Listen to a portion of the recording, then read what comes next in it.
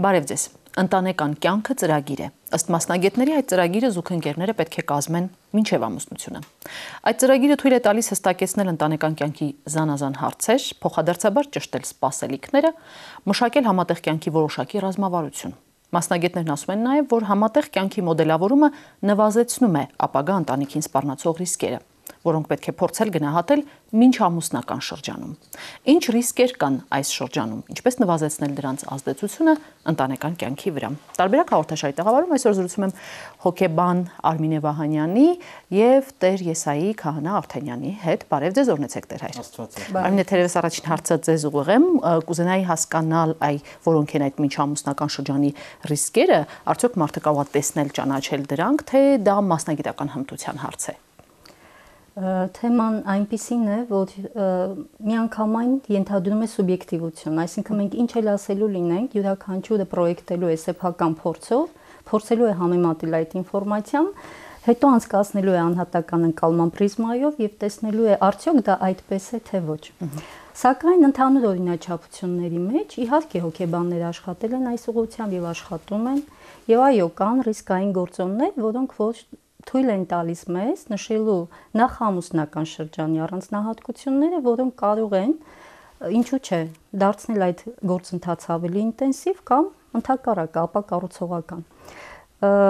Պատկերացրեք, որ այնքան են կարևորել հոգեբանները այս հարցը, որ փորձել են ամուսնական զույգի միավորվելու պահը առանձնացնել եւս երկու ենթաշրջանների։ Օրինակ, մինչամուսնական շրջան եւ նախամուսնական շրջան։ Թվում է, թե սրանք նույն հասկացություններն են, բայց այդպես չէ։ Մինչամուսնական շրջանը թերևս իր մեջ բովանդակային առումով կրում է, ներեցեք, այն ժամանակահատվածը, երբ զույգերը գնում են դեպի ամուսնության մասին որոշում կայացնելը։ Իսկ նախամուսնական շրջանը արդեն ամուսնական դաշինքի հաստատման պահն է։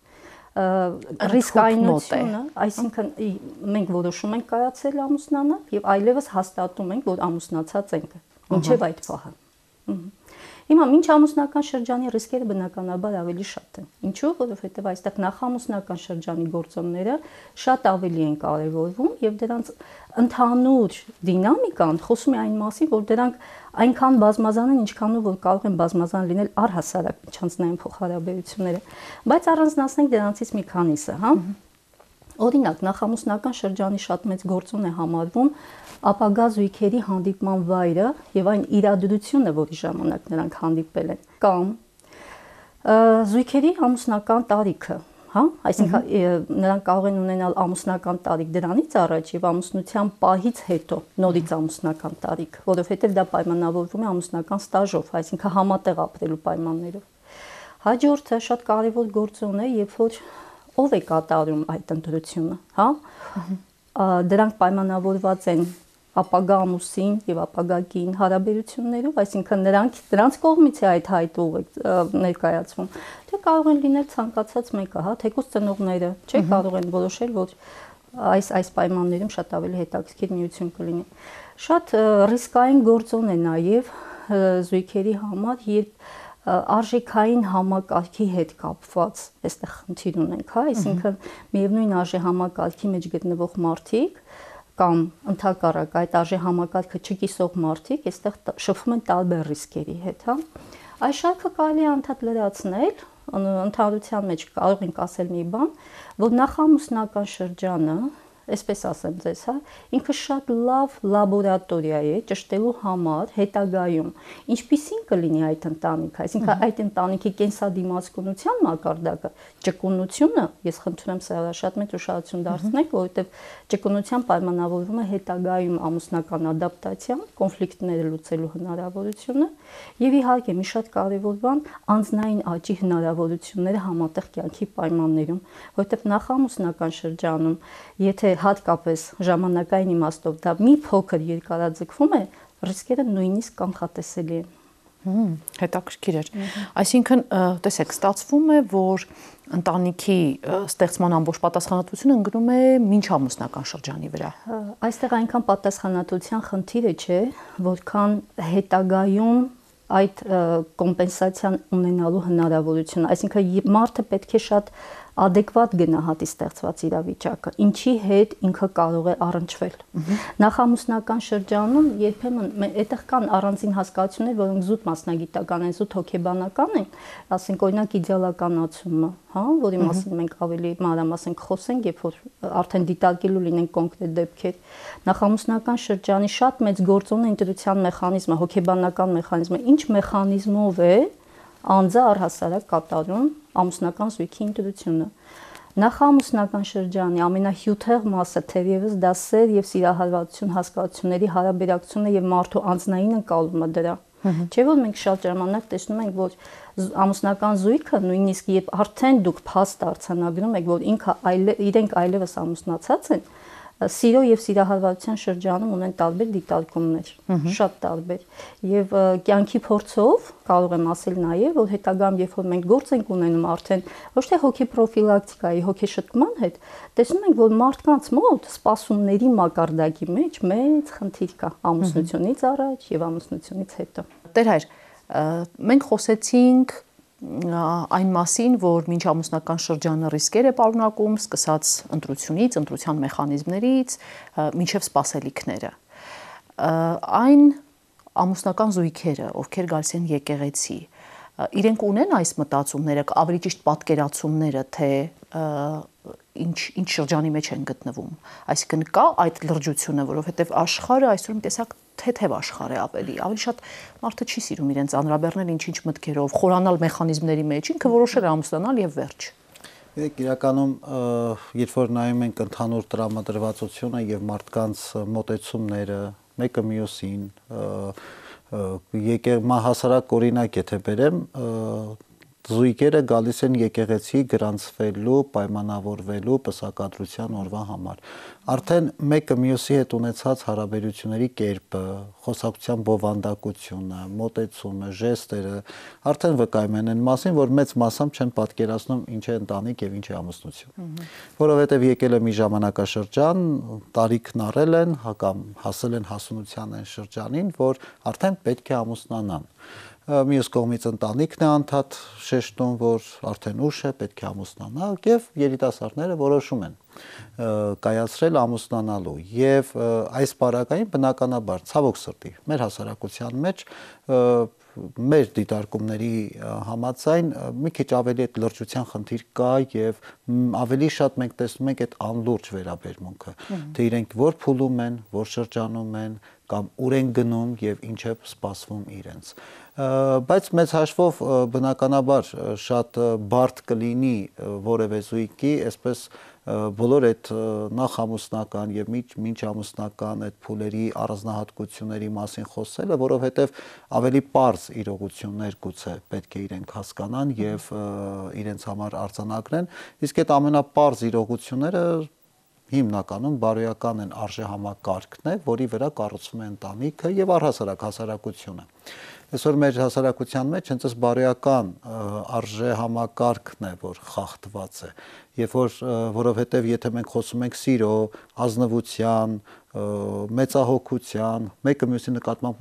ունեցած հարգանքի, կարեկցանքի եւ մյուս բոլոր արժեքների համար, այս սրանք համընդհանուր արժեքներ են, որոնք մեր կյանքի բոլոր բնագավառներում մեզ պետք են գալու։ Հետևաբար սա միայն ամուսնության ընտանիք կազմելու համար չի, սա նաեւ ընկերային հարաբերության համար է եւ բոլոր բնագավառների համար է։ Իսկ այս պարագային բնականաբար առավել եւս ընտանիք կազմելու համար շատ կարեւոր է մինչ ամուսնության այդ շրջանը երիտասարդների այդ մեկը մյուսին բացահայտելու, մեկ կոնֆլիկտներին կամ խնդիրներին անդրադառնալու, լրջորեն անդրադառնալու, որովհետև կան ես շատ հաճախ երբ որ խոսում ենք երիտասարդների հետ, ես միշտ ասում եմ, կան մի քանի կարևոր նշաններ կամ պայմաններ, որ ըստ գուցե դա իմ սուբյեկտիվ կարծիքն է, բայց ինձ համար շատ կարևոր է, երբ որ եթե կան այդ նշաններ, ուրեմն դու պիտի չհամուսնանաս այս երիտասարդի հետ։ Որոնք են այդ նշանները դրել։ Երեք կարևոր պայմաններ ինձ համար, որ հստակ օրինաչափություն է եկեղեցու փորձառությունից եւ ընտանիքների ամուսնությունից հետո իրենց կառուցած ընթացքից։ Առաջինը խանդը, երբ որ ես ասում եմ, եթե տեսնում եք, որ երիտասարդը ձեզ խանդում է եւ այդ հիվանդակին, առհասարակ խանդին, ես դեմ եմ։ Եվ եթե խանդում ես, արդեն լուրջ նշան է մտածելու։ Պետք է որ դու ամուսնանաս այս երիտասարդի հետ, թե ոչ։ Երկրորդ նշանը, երբ որ ձեր այդ մինչ ամուսնական շրջանում, բնականաբար, չէ, երիտասարդների միջև լինում են կոնֆլիկտներ։ Մեծ կամ փոքր խոսակցություններ, ծնողից այսպես չբարևեցիր կամ այս կոնֆլիկտների մեջ երբևէ, եթե տղամարդը միշտ փորձում է մեղքը գցել, այդ կոնֆլիկտների մեղքը բարթել աղջկա վրա, միանշանակ չի կարելի այդպիսի տղամարդու հետ ամուսնանալ։ Ցավոք սրտի, շատ հաճախ այս խայծը մի տեսակ աղջիկները վերցնում են եւ կուլ են տալիս, որովհետեւ մեկ էլ տեսնում ես գայսա մի շրջան, որ ամեն ինչի մեջ կինը ինքն իրեն է սկսում մեղադրել։ Եվ երկրորդ կարևոր պայմանը այն է, երբ որ կա սահմանափակում շարժվելու, մտածելու, հագնվելու, սովորելու, աշխատելու, երբ որ ինչ որ կոնկրետ սահմանափակում չպիտի հանդիպես այսինչ մարդու հետ, չպիտի գնաս այսինչ տեղը, չպիտի աշխատես, չպիտի սովորես։ Այս հիմնական 3 կարևոր պայմաններ, որտեվ ես շատ հաճախ տեսել եմ մարդկանց կոնֆլիկտների մեջ այս խնդիրները։ Ժամանակին մարդիկ սրա վրայով անցել են, սրա վրա ուշադրություն չեն դարձել, լավ կամուսնանան կանցնի, կամուսնանան կփոխվի, բայց իրականում մեծ հաշվով մինչ ամուսնական շրջան այս կոնֆլիկտները ավելի թույլ են, նշածս այս կոնֆլիկտները ավելի թույլ են դրսևորվում, ամուսնությունից հետո շատ ավելի խիստ են դրսևորվում։ Նախամուսնական շրջանում փաստորեն մարդիկ մտածում են, որ կան դժվարություններ, որոնք ինչ որ կերպ իրենք կհաղթահարեն, երբ որ ամուսնանան։ Այսինքն պատկերացնում են, որ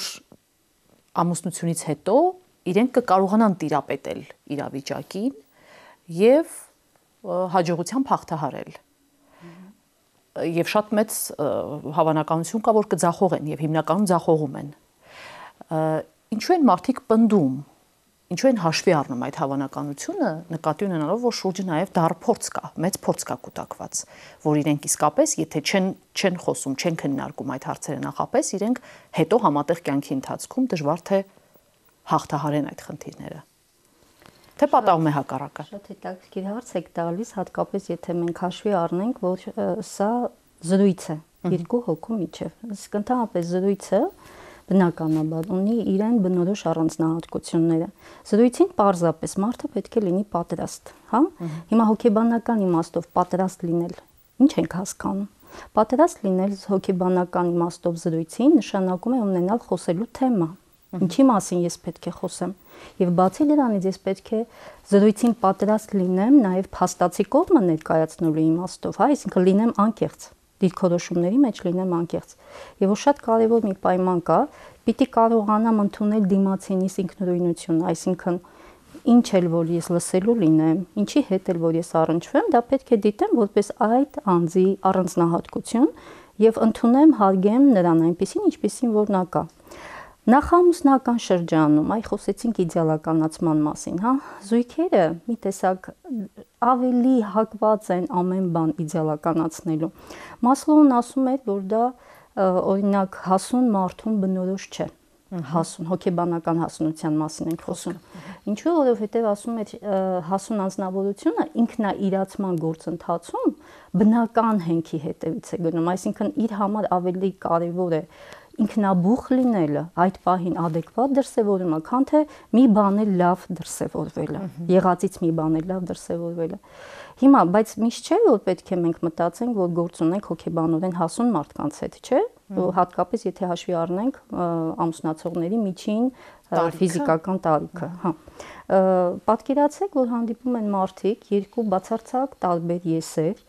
եւ այդ եսերը նույնիսկ ինքնաճանաչողության խնդիրներ ունեն, այսինքն մարդը նախ պետք է ինքը իրեն ճանաչի, հետո դա կարողանա ներկայացնել։ Եվ այդ ինքնաճանաչողության գործընթացում դեռ մի բան է,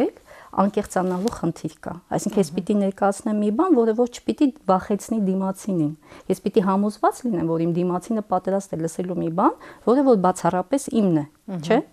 Հարաբերությունների մեջ դրանք կարող են զարգացվել։ Իսկ ով է ասել, որ դա պետք է անել միանգամից, իսկ ով է ասել, որ դա պետք է անել հենց առաջին պահից, չէ։ Պարզապես պետք է զույգերին նայել։ Տեսեք, հիմա ես ասում եմ մի բան, որը որ մենք մտածում ենք կազմակերպել որպես նախամուսնական շրջանի հոգեպրոֆիլակտիկ աշխատանք։ Պետք է զրույցի ձևաչափը, զրույցի բովանդակությունը, դրան պատրաստ լինելու հոգեբանական մեխանիզմները անձը տիրապետի։ Դա շատ բարդ բան չի, գիտեք։ Հիմա հարաբերությունների մեջ, եթե մենք գնում ենք կառուցողական ելքի ուղղությամբ, Ես ինձ համար պիտի ընդունեմ մեկ նախապայման։ Ինչ էլ ասելու լինի իմ դիմացինը, ես պիտի կարողա զարմանամ, չէ՞, հաճելիորեն զարմանք ապրեմ, որ հա ես չգիտեի, իմացա։ Բայց այդ զարմանքը չպիտի մոռանամ, որ դա ճանաչողական ակտիվություն է, այսինքն ճանաչողության արդյունքում ես հայտնաբերելու եմ մի բան, որ ինձ հետո շատ պետք է գալու։ Այ խոսվեց խանդի մասին, խոսվեց պատասխանատվությունը, հավասարաչափ կիսանք, բոլորը շատ կարևոր գործառույթներ են։ Ես միանգամայն համաձայն եմ Տերհոր հետ, որովհետև այդ գործընթացը մշտական դիտարկման նման մի բան է, ամուսնությունից առաջ էլ, հետո էլ, նույնիսկ ամուսնալուծությունից հետո պատասխանատվության խնդիր կա երեխաների առջև, չէ՞։ Ահա։ Հիմա հարաբերությունների մեջ զույգը պատրաստ է դա ճանաչելու, զարգացնելու, մեծապես պայմանավորված է նախամուսնական շրջանի առանձնահատկություններով։ Եթե զույգը չսովորեց նախամուսնական շրջանում դիալոգ վարել, երկխոսություն վարել, նրա մոտ հետո լռելու հավանականությունը սկսում է աճել։ Իսկ ես դες հավատացնում եմ, եթե համատեղ լռում են, դրա հոգեբանական բովանդակությունը միշտ չէ, որ համատեղ ընկալելի է, հա։ Ես կարող եմ լռել ուրիշ բովանդակությամբ, դուք լռեք բացարձակապես ուրիշ բովանդակությամբ, եւ արդյունքում մենք տեսնում ենք երկու բացարձակապես հոգեբանորեն իրար օտարացած մարդիկ, որոնց հետ արդեն անհատական աշխատանք է պետք իրականացնել։ Ես կոչ չեմ անի բնականաբար, բայց սիրով կդնեմ մեր բոլոր երիտասարդներին, ովքեր մտածում են այդ մասին։ Այ հիմա կա մի բան, որը որ դուք կցանկանայիք ասել ձեր դիմացինին, բայց դեռ պատրաստ չեք դա անել։ Կա մի բան, որը որ ձեզ հուզում է դիմացինի հետ հաղորդակցման գործընթացում, չէ՞ ոչ ամեն բանի սկիզբը անկեղծությունն է։ Մարդը պարզապես պետք է պատրաստ լինի անկեղծության։ Իսկ անկեղծության պայմաններում զրույցը կլինի կառուցողական։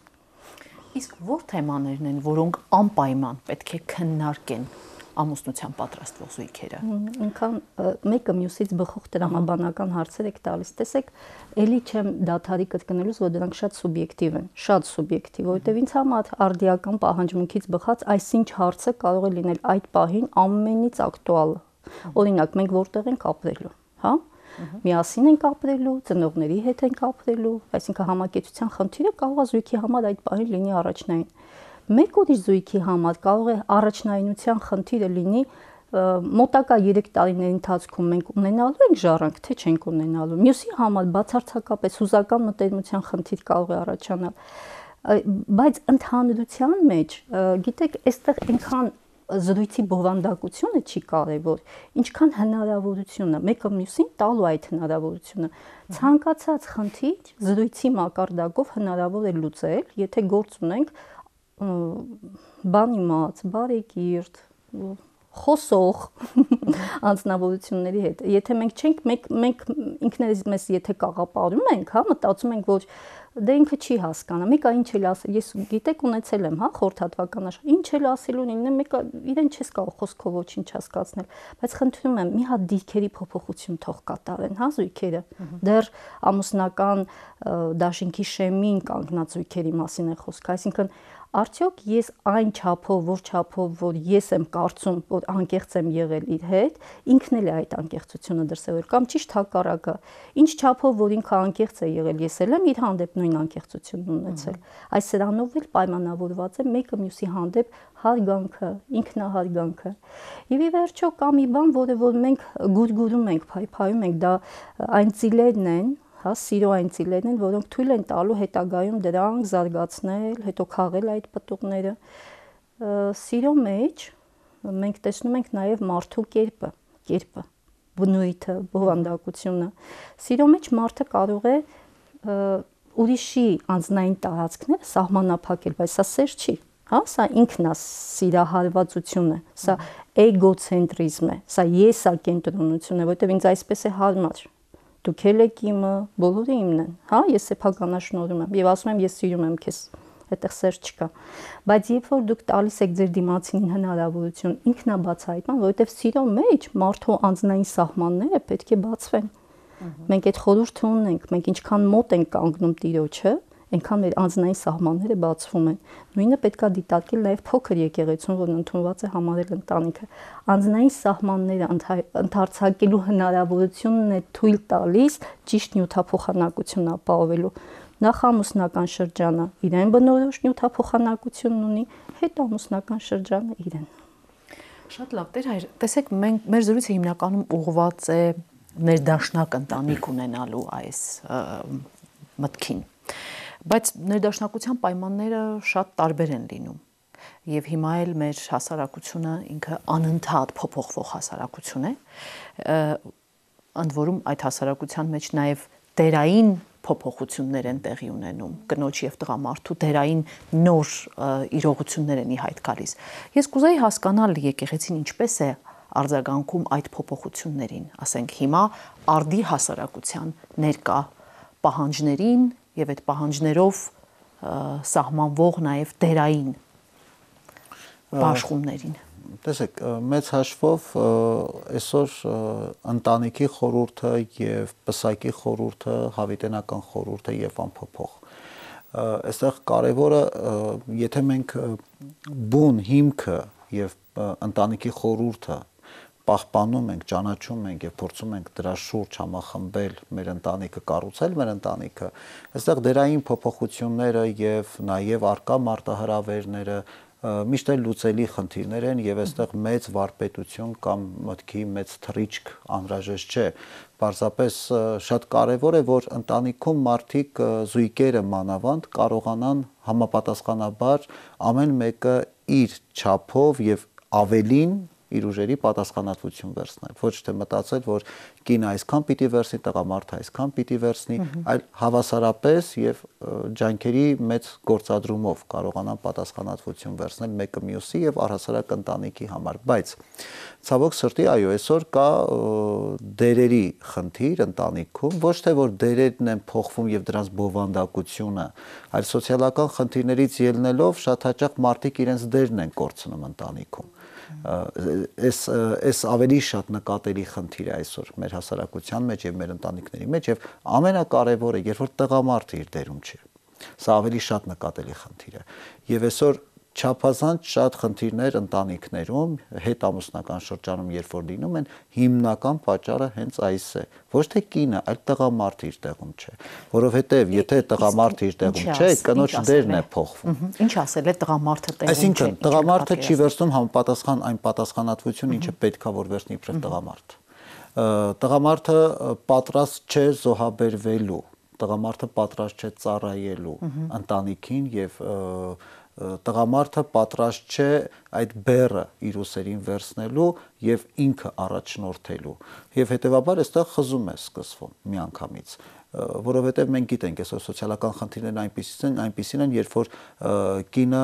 տան աշխատողն է եւ ավելի շատ վաստակողն է, ակամայից տղամարդու դերը թուլանում է այստեղ։ Տղամարդ ավելի ընկճված, ավելի հուսալքված եւ մի տեսակ զիջում է իր դիրքերը։ Բայց այստեղ շատ կարեւոր է, որ մենք կարողանանք այդ դերերի վերաբաշխումը ապահովել եւ ամեն մարդ ընտանիքում իր դերն ունի, իր տեղն ունի, ոչ թե որ միայն պարտականությունների առումով, այլ նույնիսկ մեկը մյուսի նկատմամբ ունեցած հարաբերությունների, հարգանքի, սիրո առումով, որովհետև ամենատարական օրինակը եթե բերեմ, ինչից ցավոք սրտի շատ հաճախ խնդիրներ են առաջանում։ Պատահական չի, որ մեր հասարակության մեջ տղայի եւ մոր ունեցած հարաբերությունները ինչքան է խանգարում տղայի եւ իր կնոջ հետ ունեցած հարաբերություններին եւ արդյունքում ցավոք սրտի շատ հաճախ բաժանություններ են լինում։ Սերը բոլորի նկատմամբ մեկը մյուսի հաշվին չի։ Կնոջը չէ սիրում երեխայի հաշվին կամ ծնողի չէ սիրում կնոջդ հաշվին եւ հակառակը։ Հետեւաբար այստեղ շատ կարեւոր է, որ այսօր մեր հասարակության մեջ այդ դերաբաշխումը եւ տղամարդը հատկապես իր տեղում լինելու եւ իր դերը ամբողջությամբ ստանձնելու եւ ամբողջությամբ այդ պատասխանատվությունը վերցնելու մեջ է, որտեղ շատ հաճախ ես նորից գործնական իրականությանը նայելով եւ մեր ընտանիքներին նայելով եւ փաստում եմ մի բան եւ շատ հաճախ ընտանիքներին տղամարդկանց ասում եմ, եթե դու ցանկանայիր, այս ընտանիքը չէր քանդվի, որտեղ ես համարում եմ եւ տեսնելով իրականում ինչ է տեղի ունենում մեր ընտանիքներում այսօր, տղամարդկանցից շատ մեծ բան է կախված։ Դա չի նշանակում, որ կնոջ դերը նսեմացվում է, որ կին ընդհակառակը կինը այսօր շատ ավելին է անում ընտանիքը պահելու համար, քան թե տղամարդը։ Հենց էս է խնդիրը ամբողջ։ Եվ տղամարդը եթե իրապես ուզի երջանիկ ընտանիք կկազմի եւ շատ ամուր ընտանիք կկազմի։ Եվ էս է պատճառը, որ շատ հաճախ ես մարդկանց ասում եմ, որ ինչ է խնդիր դրել։ կոնկրետ այսինչ տղայի հետ ամուսնանալ, թե երջանիկ ընտանիք ունենալ։ Շատ կարևոր է։ Հետևաբար հեչ կարևոր չի, նաև կարևոր հարց է, որ այսօր մեր զույգերը նախամուսնական շրջանում կամ մինչամուսնական շրջանում չեն դնում իրենց առաջ ես պատրաստ եմ ամուսնանալու, թե պատրաստ չեմ։ Հետո նոր մյուս հարցն է, այս ում հետ պիտի ամուսնանամ։ Այսինչ մեկի թե մյուսի, բայց շատ հաճախ մենք այդ առաջի հարցի պատասխանը չունենք։ Ես ձեր խոսքից հասկացա, որ փաստորեն կանայք երբեմն ավելի կարող են խորաթափանց եւ շրջահայաց լինել, քան տղամարդիկ։ Միանշանակ։ Ես կուզեմ խոսենք սպասումների մասին։ Դուք ասացիք, Արմինե, որ սպասելիքները շատ կարևոր են այդ մեր նշած փուլերում եւ ընդհանրապես մասնագետները ընդհանուր առմամբ են գնահատում, որ զուգընկերները պետք է կարողանան գնահատել իրենց այդ պահանջմունքները, այդ բնավորությունների համընկնելիությունը, ինչ-ինչ սպասելիքներ եւ այլն, բայց մարդիկ փոխվում են ժամանակի ընթացքում։ Այսինքն իրենք ուրիշ են մինչամուսնական շրջանում, ձեր ասած նախամուսնական շրջանում եւ արդեն հետամուսնական շրջանում։ Եվ դա հնարավոր չի իսկապես կանխատեսել, այսինքն ինչ փոփոխություններ տեղի կունենան մարդու հետ, սրան ինչպես պիտի պատրաստ լինել։ Հենց այդտեղ էլ մենք խոսում ենք անձի հոգեբանական հասունության մասին, մի փոքր ուղղակի խոսեմ սպասում ասված, սոցիալական սպասումների մասին, հա։ Սոցիալական սպասումները ինքնին շատ բնորոշ են անձին։ Անձը իր ծնվելու պահից մինչ մահ սպասման մեջ է։ Մենք անընդհատ սպասում ենք ինչ-որ փոփոխության, ինչ-որ համալրացման, ինչ-որ զարգացման, հա։ Սոցիալական իմաստով դրանք կարող են կապված լինել եւ մեզ հետ, եւ մեր շրջապատի հետ։ Հիմա երբ որ խորքային իմաստով դիտարկում ես կատարում, հասկանում ես, որ մարդը ամուսնությունից ունի ավելի շատ սպասում, քան ամուսնական զույգից, հա։ Փաստացիորեն հետազոտական աշխատանքում դա ապացուցված փաստ եմ հիմա ես ներկայացնում, այսինքն մարդը ամուսնական ինստիտուտից ունի սպասում։ Եթե ամուսնանամ, ինձ մոտ կլուծվեն այս հարցերը։ Եթե ամուսնանամ, կունենամ այս սոցիալական ստատուսը։ Եթե ամուսնանամ, կունենամ ծառայողական աճ։ Եթե ամուսնանամ, կունենամ իմ միջավայրում հարգանքի որոշակի մակարդակ։ Բայց ում հետ է ամուսնանում, մեծ հաշվով մնում է օդից կախված, հա։ Այսինքն իր համար փրկողակը ամուսնության ինստիտուտն է եւ ոչ թե այն անձը, ում հետ ինքը պետք է ամուսնանա։ Այս իմաստով մենք գործ ունենք հոգեբանորեն ոչ հասուն անձի հետ, եթե մարդը այսպես է մտածում, որովհետև ամուսնությունից առաջ ընկած ժամանակահատվածը շատ հետաքրքիր է այն իմաստով, որ մարդը ինքնաճանաչողության գործընթացում փորձում է հասկանալ, հա, ինքը, ասում ենք ամուսնությանը պատրաստ լինել, ինչ է նշանակում հոգեբանական իմաստով։ Սոցիալական այն դերը, որը որ պետք է ինքը ստանձնի, հա, կնոջ սոցիալական դերը, դա ունի բովանդակություն, չէ՞, ինքը պատրաստ է այդ բովանդակությունը վերցնելու, թե միայն դիրքորոշման մեջ է փոփոխություն կատարվելու, այլևս ես ամուսնացած եմ։ Երբ որ դու զրույց ես վարում երիտասարդի հետ, հասկանում ես, որ ինքը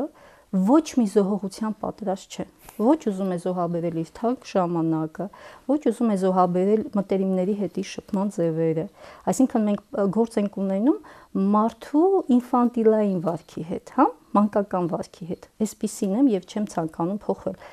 Դա փոփոխություն չէ, դա զարգացման ընթացք է։ Մենք պետք է դա տարբերակենք։ Ինչ է նշանակում փոփոխություն եւ ինչ է նշանակում զարգացում։ Ամեն փոփոխություն չի, որ զարգացման է տանում, բայց երբ որ դուք գնում եք դինամիկ փոփոխության, ի վերջո դա բերում է զարգացման, շարունակական փոփոխության, ի վերջո դա բերում է զարգացման։ Հիմա պարզապես երիտասարդին պետք է հասկացնել դա, որ ամուսնացյալ կնոջ կարգավիճակը, ես չգիտես ինչու անդադ կանանց եմ այս դաշտներ առում, նաեւ տղամարդկանց ստատուսի իմաստով տարբեր է։ Դուք ներկայացնում եք, դուք բովանդակիր եք դառնում մի գործառույթի, որը որ լրիվ ուրիշ պահանջներ ունի։ Հասարակությունը ձեզնից ունի բացարձակապես ուրիշ սպասումներ։ Դրան ուրիշ դա կոչվում է ամուսնու սոցիալական դեր եւ կնոջ սոցիալական դեր։ Հիմա բովանդակության մեջ, երբ որ մենք բերում ենք ինչ-որ մի մակարդակի, որ այլևս այս կետից մենք պետք է սկսենք, սպասումների մեջ են փոփոխություն կատարվում։ Ես կզարմանամ, եթե մարդը իր հանդիպման պահից մինչև ամուսնական դաշինքի կնքելը սպասումների իմաստով փոփոխություն չկրի։ Դա նշանակում է մենք գործ ունենք հոգեբանորեն անկենթան բնության հետ։ Մեր հոգեկանը անընդհատ զարգանում է, անընդհատ զարգացման ընթացքում մենք հայտնաբերում ենք մեր մեջ բաներ, ինքնաճանաչողություն, որը որ թույլ պիտի տան որակապես նոր հարթակ բարձրանալ, նոր, ավելի արդյունավետ, ավելի ստեղծագործ, որը մեզ ավելի մոտ է, մեր բնությանը ավելի մոտ է։ հանդիպման պահը հրաշալի պահ է, չէ՞։ Հանդիպումը հոգեբանական իմաստով, հոգևոր իմաստով։ Երբ որ հանդիպման պահը կայանում է, իդեպ ասեմ, որ դա պարտադիր չի, որ լինի առաջին հանդիպումը։ Ամուսնական զույգը կարող է 20 տարի հետո էլ այդ հանդիպման պահն ունենալ։ Դա հանդիպում, երբ որ նշում ենք, մենք խոսում ենք անկեղծության մասին, հոգեկան անկեղծության մասին։ Հիմա դրանից հետո մեր սպասումները արդարացված են, ես եղա անկեղծ, իմ սպասումները արդարացված են, դա շատ կարևոր է։ Սպասումների մեջ մենք գտնում ենք մեզ, սպասումների մեջ մենք ճանաչում ենք մեր դիմացինին։ Սպասումները թույլ են տալիս, որ մենք նույնիսկ մոտավոր ժամանակահատվածը պլանավորենք եւ ասենք, հիմա այս պահին ես այստեղ եմ, վաղը կարող եմ եւ լինել այստեղ։ Իհարկե չի կարելի սպասումների իմաստով համեմատել ընտանիքները։ Ինչպես չի կարելի համեմատել երկու երեխաների, այնպես էլ չի կարելի սպասումների իմաստով համեմատել երկու ընտանիքները։ Մի բան, որ ցավում եմ, բայց հայ կանայք շատ են անում։ Այ իմ ընտանիքում էս ինչ բանը չկա, բայց հարևանի ընտանիքում ինչու իր ամուսինը սա կարողացավ հայթայթել, դու չկարողացար։ Ձեր բովանդակությունը այդ իմաստով միասնական չէ, դուք սկսել եք ուրիշ մեկնարկից, նա սկսել է, դուք ուրիշ անհատականություն եք, նրանք ուրիշ զարգացման մեջ են հասել այդ հարաբերությանը, դուք բացարձակապես նրանց կյանքը ձեր կյանքը չէ, վերջնարդյունքները ինչու եք համեմատում։ Դա մեղմ ասած, ներեցեք բառիս համար, բայց հիմարություն է, հա, այսինքն համեմատել մի բան, որի բովանդակությունը զարգացման ընթացքում շատ տարբեր է, հա։ Եվ ի վերջո, երբ որ մենք հասկանում ենք, որ սպասումների մեջ անձը ինքնաճանաչողության խնդիր ունի, մենք սկսում ենք ինքներս մեզ ճանաչել։ Իմ սպասումներն էլ են փոխվում, իմ սպասումները ինձնից են փոխվում, չէ, ես անընդհատ դիտում եմ ինձ որպես զարգացող էակ։ Սիրելիս, եթե ես զարգացող էակ եմ, նույնը կարող եմ ակնկալել եւ ձեզնից, չէ, դիմացինից։ Եթե մենք միանում ենք որպես ընդհանրություն, որպես միություն, որպես ամբողջություն, ուրեմն դա էլ պետք է փոփոխության ենթարկվի։ Դա էլ արդեն ոչ մի բան ստատիկ չէ, ամեն ինչ փոխվում է, ամեն բան հոսում է, չէ, ինչպես հայտնի ձևակերպման մեջ է։ Եվ այնպես որ հարաբերությունները եթե զարգանան այս տեսանկյունից, մարդը հասկանա, որ ինքը սկսել է մի բան, որի համար կրում է պատասխանատվություն, իդեպ հավասար։ Այսինքն պատասխանատվության իմաստով Բեռնը շատ հետաքրքիր մոդել ունի կոնֆլիկտային շփման, հա, մեծահասակը նա է, տեսեք ինչ եմ ասում, ոչ թե ծնողը, ոչ թե երեխան, այլ մեծահասակը։ Նա է, ով կարողանում է պատասխանատվությունը հավասարաչափ կիսել իր եւ ուրիշների միջև։ Մի բան էլ չի, որ ամբողջ պատասխանատվությունը վերցնես քո վրա, դա արդեն նևրոտիկ անձի մասին ենք մենք խոսում, հա, սա էլ առանձնապես փայլուն տարբերակ չի։ Թեև սա այսքանը։ Տեր հայր, դուք շատ հետաքրքիր հարց դրեցիք։ Ինչու է մարդը ամուսնանում, այսինքն հաճախ գալիս են մարդիկ, ովքեր այդ հարցը իրենց չեն տվել։ Եվ հիմա կուզեմ, որ նաև դուք եկեղեցու սոցիալական գործառույթը դնեք այս հարցի կողքը։ Ինչպես պիտի եկեղեցին օգնի մարդուն հասկանալ։ Մարդը գալիս է մեծ ցանկություններով։ Մենք դնում ենք, եկեղեցին օրինակ դնում է այդ հարցը իր առաջ, դու որոշել ես քեզ համար, ինչու ես ամուսնանում։ Սովորաբար որպես կանոն մենք այս հարցը երբ որ արդեն հասել է այն իրավիճակին, երբ որ պիտի որոշված է պսակադրության օրը եւ ամեն ինչ արդեն նախատեսված է, բնականաբար այս հարցը չի դրվում մարդկանց առաջ, որովհետեւ այդ հարցը ոչինչ չի փոխելու արդեն։ Դրա համար այսօր մենք նաեւ նախատեսում ենք եւ ունենք ծրագրեր ընտանիքների աջակցության եւ հատկապես մինչեւ ամուսնանալը երիտասարդների հետ աշխատանքի փորձում ենք գոնե այդ կարճ ժամանակահատվածը, որը կա մինչեւ պսակադրություն, օգտագործել երիտասարդներին պատրաստել պսակադրության, ոչ թե դնել այդ հարցը եւ մարդու մեջ կասկած առաջացնել, հետո մտածել, որ գուցե նորից կմտածի եւ նորից կվերանայի ու կփոշմանի ամուսնանալ այսինչ աղջկա կամ այսինչ տղայի հետ, մի քիչ այդ ռեալ չի այսօրվա իրականության մեջ։ Թեև, ասենք, եկեղեցիներում այսօր մաքսիմում ինչ որ մենք կարող ենք անել մինչեւ ամուսնությունը, մի քանի հանդիպումներ նշանակել եւ այդ պսակադրության պատրաստող զույգերի հետ խոսել, նրանց բացատրել ընտանիքի կարեւորությունը, դերերը, պարտականությունները եւ առհասարակ այն արժեքները բարոյական, ինչը որ անհրաժեշտ են, ինչի ենք մենք ամուսնանում, ինչ ես ասում Տեր, ինչ ես ասում հնազանդ, ինչ ենք ակնկալում մեկս մյուսից եւ առհասարակ, այսինքն մաքսիմում կարող ենք սա անել, մի քանի անգամ հանդիպումների ընթացքում խոսել, բացատրել եւ արդյունքում փորձել կապել երիտասարդներին եկեղեցու։ Այս շատ կարեւոր է, որովհետեւ այդ ժամանակահատվածը այնքան կարճ է, որ 1, 2, 3 հանդիպումներն էլ բավարար չեն, որ լիարժեք ասենք, որ այս զույգերը արդեն պատրաստ են ամուսնության, բայց դրանից հետո շատ կարևոր է, երբ որ արդեն այս հանդիպումների ընթացքում զույգերը ծանոթանում են հոգեվորականին, կապվում են հոգեվորական հետ, որևէ խնդիր, որևէ դժվարության, եթե հետո ամուսնությունից հետո հանդիպում են, արդեն կարող են համարձակորեն գալ դիմել հոգեվորականին եւ հոգեվորականի օգնությամբ փորձել նաեւ հաղթահարել։ Այն զույգերը, որոնց հետ որ աշխատանք, այդպես նախընթաց շրջանում աշխատանք չի իրականացվել, չի խոսվել, եւ այն զույգերը, որոնց հետ որոշակի աշխատանք է տարվել, էապես տարբեր մասնակցություն են պսակի հղիության խորհրդին։ Արդեն այն պահից, երբ որ մտնում են եկեղեցի, կանգնում են խորանի առաջ եւ մասնակցում, արդեն հստակ է զույգերը որքանով պատրաստ են թե ոչ։ Գիտեն ինչ են անում թե ոչ։ Մենք ունեցել ենք նշանադրության արարողակարգ, չէ՞, եթե ես չեմ սխալվում։ Եվ այդ փուլը նախատեսված է եղել հետագայում ամուսնական կապի ճկունությունը ապահովելու համար։ Ինչու, որովհետև որ ուրիշ բան չասեմ, կենցաղավարության մակարդակով աղջիկը արդեն սկսում է մուտք գործել այդ ընտանիք, ծանոթանալ այդ ընտանիքի բարքերին եւ իր համար ադապտիվ գործընթացները դառնում էին ավելի սահուն եւ ավելի այսպես ինքնաբուխ, հա, ինքը արդեն այդ գործընթացը փորձում էր կազմակերպել։ Շատ ընտանիքներ այսօր, հատկապես գյուղական բնակավայրերում, ես մի քիչ կդժվարանամ քաղաքային բնակավայրերի մասին ասել, որտեղ քաղաքում ամեն ինչ ավելի արագ է փոխվում, ավելի դինամիկան ուրիշ է, բայց գյուղական բնակավայրերում հատկապես մարդիկ մեծ դժվարություն ունեն իրենց ընտանիքներից թույլտվություն ստանալու այդ երկարատև շփումները ունենալու համար։ Ես գիտեմ, որ մասնագետները այդ մինչամուսնական շրջանի օպտիմալ շրջան ասածը համարում են 1-1.5 տարին, այսինքն մարդիկ պետք է գոնե այդքան շփվեն իրար հետ, որպեսզի որոշեն իրենք կարող են համատեղ մի տանիքի տակ ապրել, չգիտեմ քանի տարի։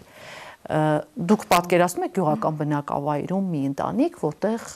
ծնողները համաձայն են, որ իրենց երեխաները կամ ամուսնության պատրաստվող մարդիկ 1-1.5 տարի շփվեն։ Գիտեք, դուք կարող եք մարդու հետ տասնամյակներ շփվել եւ այդպես էլ չճանաչել այդ մարդուն, բայց մեկ պահի ընթացքում դրսևորվի մարդու տիպային վարքի ձևերը։ Ինչու՞, որովհետեւ այդ պահը ուղղակի կոնֆլիկտային էր, այդ պահը ուղղակի ստրեսացին էր, այդ որտեղ կարող է դրսևորվել մարդու տիպային վարքը, որովհետեւ ռեակցիայի առանձնահատկությունը ինձ որոշում է նրա տիպային վարքը։ Գիտեք, հիմա երևի թե զարմանալու բան կասեմ, բայց եթե ամուսնական զույգը ինքը մտահոգ է իր ճակատագրով, ինքը նաև կարող է համապատասխան իրավիճակներ մոդելավորել։ Օրինակ, եթե մենք ունենք այսինչ խնդիրը եւ պետք է բացառապես